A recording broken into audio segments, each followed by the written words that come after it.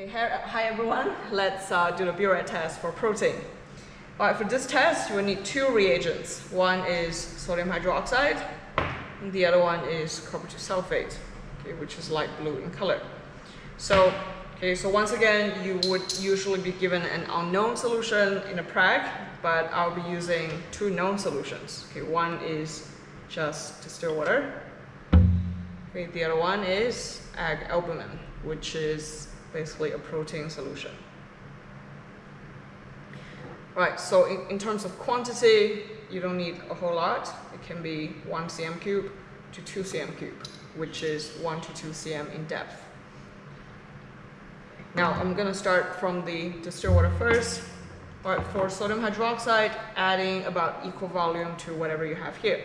All right, so since I added in 2 cm cube, I'll add in 2 cm cube of sodium hydroxide.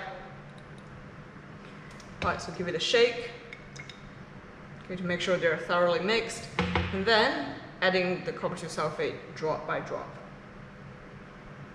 Okay, shake after every drop. All right, it doesn't have to be exactly one drop, it can be 2 drops, and give it a shake until you see any change or maybe no change. All right, so in this case, there is obviously no change. The solution stays kind of a faint, very, very faint kind of blue. Right, so this is what we call a negative observation because copper 2 sulfate itself is a blue solution. Right, so basically there's no color change.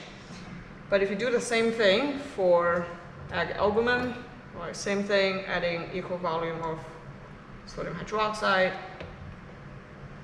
Right, so make sure the dropper doesn't touch the wall. Okay, give it a shake.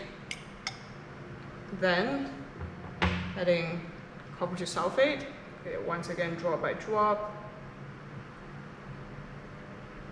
Wow, and you can see that after adding even just 2 drops, okay, there is an obvious color change of blue to purple.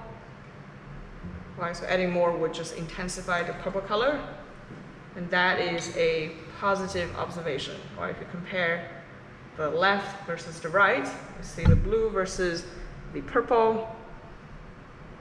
All right, so that's negative versus positive, which means no protein versus there is protein.